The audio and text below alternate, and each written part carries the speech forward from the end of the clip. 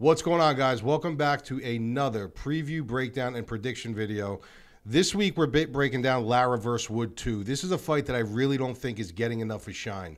When you watch the first fight, I mean, it was a spectacular fight. Obviously, it ended 7th round knockout for Lara, you know, taking the belt and new.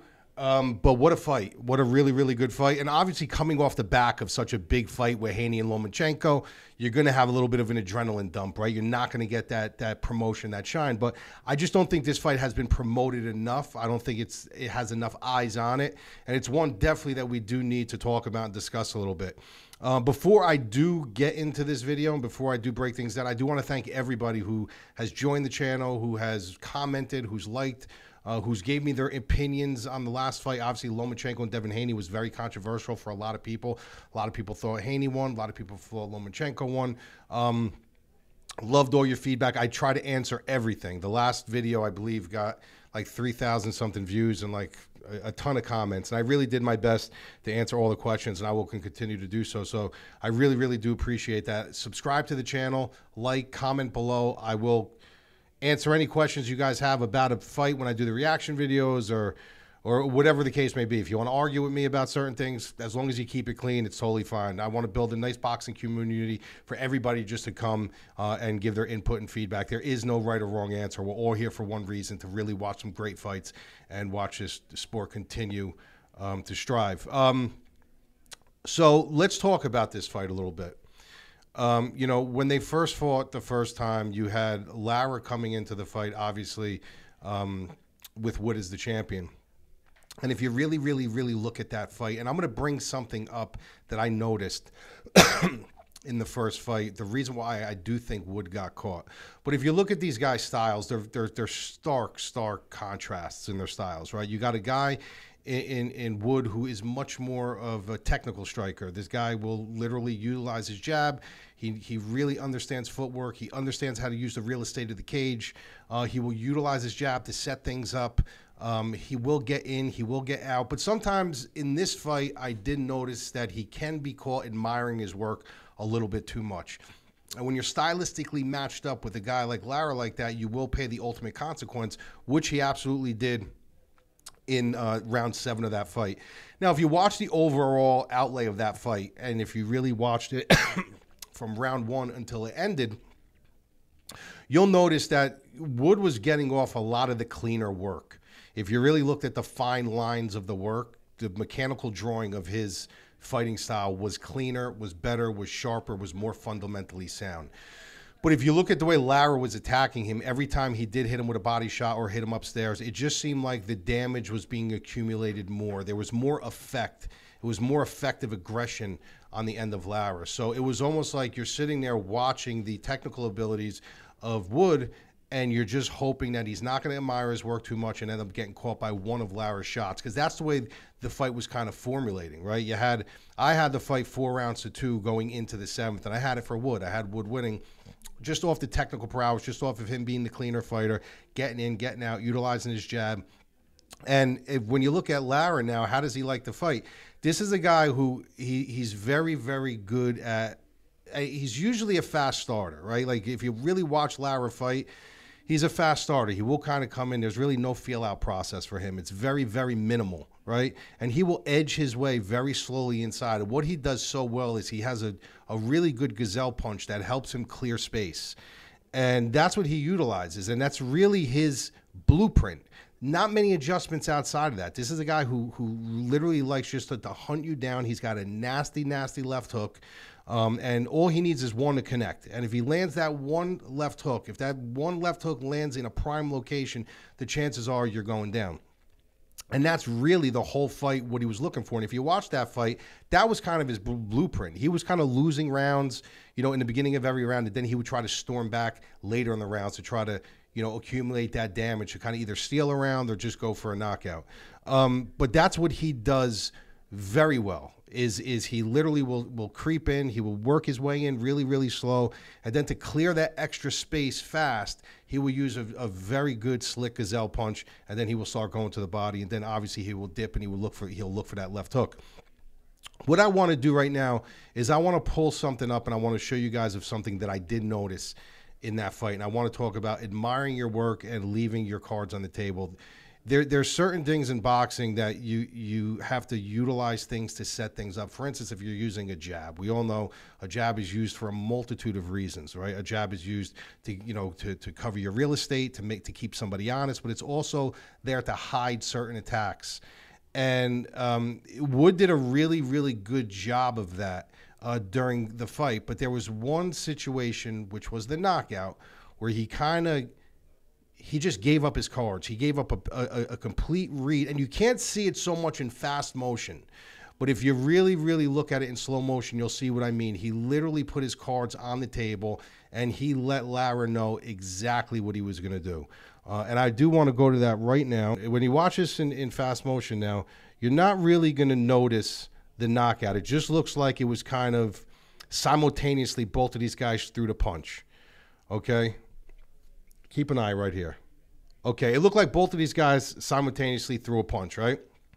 When you watch this in slow motion, watch the way Wood just gives his cards away right here. Now watch this in slow motion. Watch the read right here. Watch his shoulder dip. Watch. Boom. That is that right there. He literally let Lara know exactly what he was doing. He just showed his card. If you go back and you see that again, and this is what I mean by admiring your work too much sometimes and just getting sloppy. You can't get sloppy with a guy like Lara. This is, if you look where his eyes are, he is looking directly at his body language to see where he's going to make a move. And look at Wood. Dip that shoulder, and boom, and Lara comes up the top with his left hook. Now, you're giving up your cards in a situation where you're throwing a hook and you're giving Lara an opportunity to land that left hook.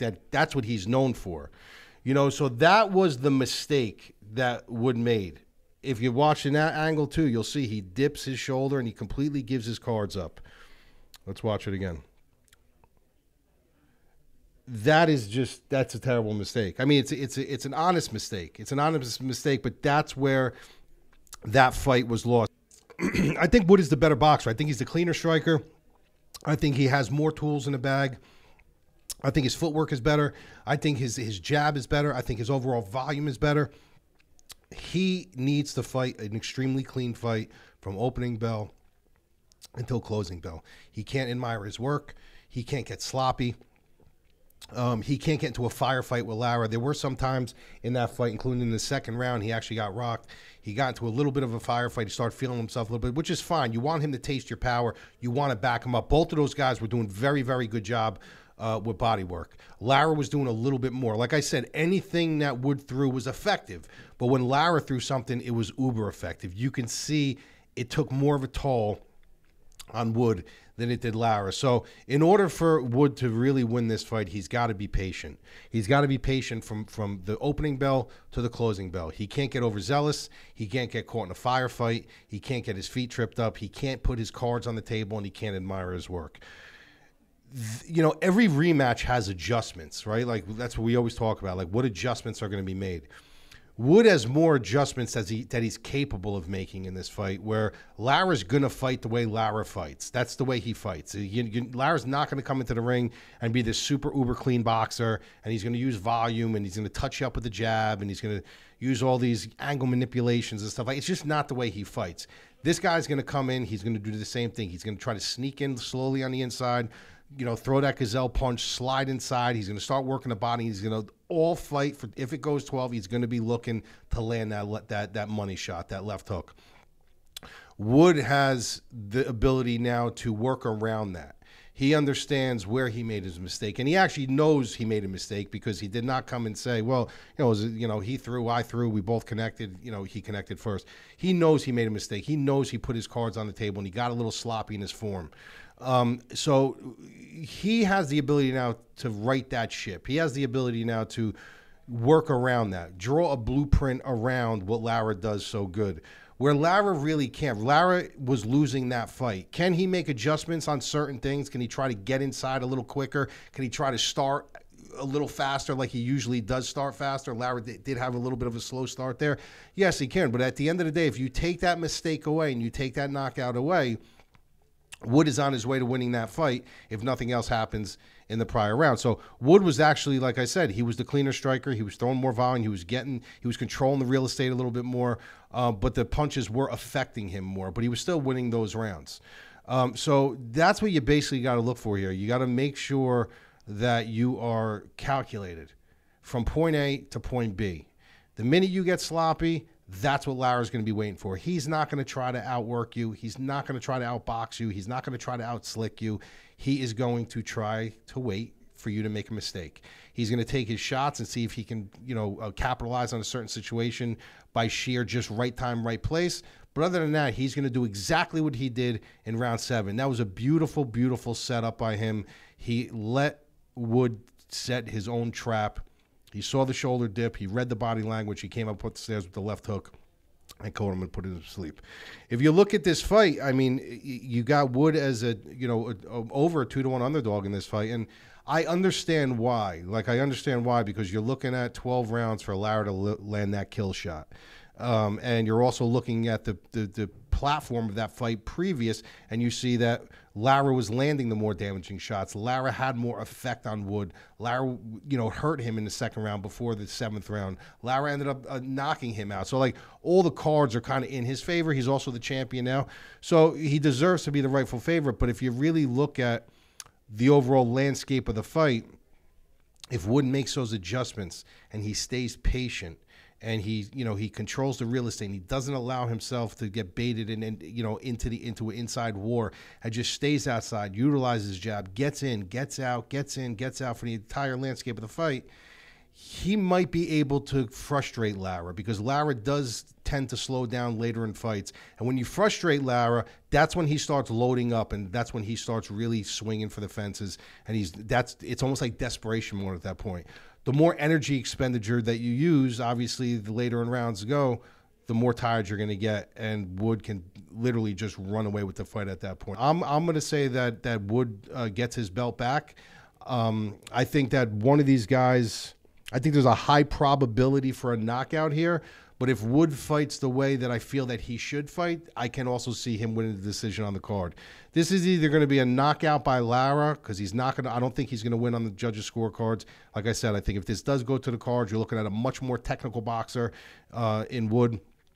So Lara has to get that knockout, where Wood really has 2 ways to win. He could completely outclass him with boxing, or he can end up knocking him out. So I think this is a really, really good fight. I think this is an underrated fight. If it's a really good fight, I'll do a reaction video. I'm actually really looking forward to this fight. I've been looking forward to this fight for a while. This fight has not gotten enough traction. So definitely, I'm going with the underdog here. I'm going to go with Wood to just kind of outsmart him, outclass him, and maybe get a late knockout, maybe around the 10th round, catching, Lara getting a little sloppy in there. So it's either going to be 10th round knockout or a Wood by decision for me. Let me know what you think. Subscribe to the channel, comment below, like. I will talk to you on the next fight.